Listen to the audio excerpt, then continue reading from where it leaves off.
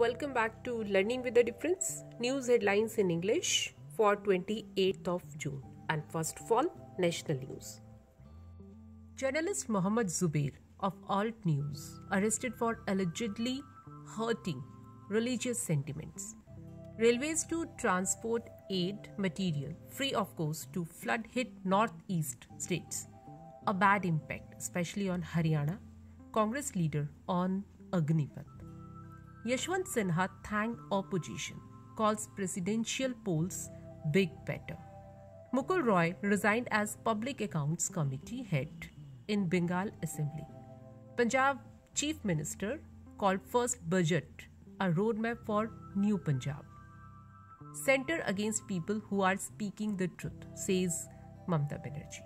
Maharashtra Deputy Chief Minister Ajit Pawar test positive for COVID-19. And now some international news. Missile hit crowded mall in East Ukraine, deaths reported. Volodymyr Zelensky said more than 1,000 people were in the shopping center at the time of attack. Zelensky urged world leaders to push to end war by year end. World is facing an ocean emergency. UN chief. G7 to use Russia trade tariffs to fund Ukraine. And now some sports news. England defeated New Zealand by 7 wickets in third test. Johnny Bairstow, Joe Root shined as England completed series sweep of New Zealand. BCCI advised players in England to limit public appearances after Rohit Sharma tested COVID-19 positive.